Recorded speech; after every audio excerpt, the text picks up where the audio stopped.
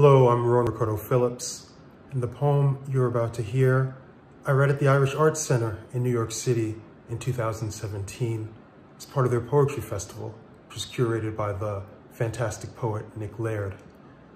The poem is titled Music for When the Music is Over, which is what poetry is. Poetry is music for when the music is over.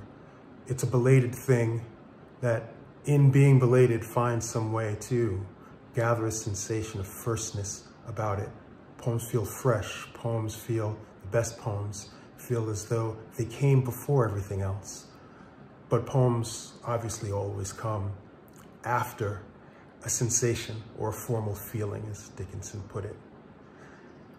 In that way, poems are also a great pain.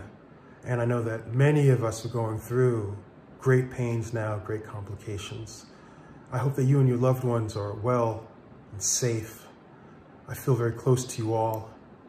I'd like to thank the Irish Arts Center for a wonderful event and for all that they do for culture.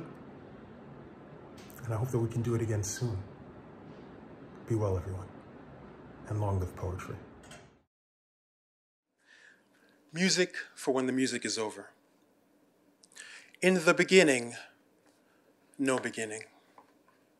For once we were the void and nothing else. There were no star fields, but this one star field, where the first star fumed and ate its own heart. We were that star until ourselves, and then a marigold, a man in gold, the sublimities art gives a throat to.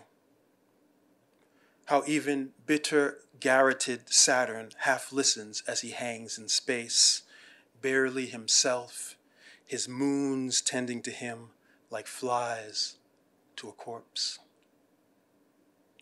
We live like the one sequin in a sequin dress that thinks it's the dress, although it merely blurs from other lights, ablaze and bending. Look up, love. Listen. We are the world, and what's wrong with the world is what the birds grow tired of singing.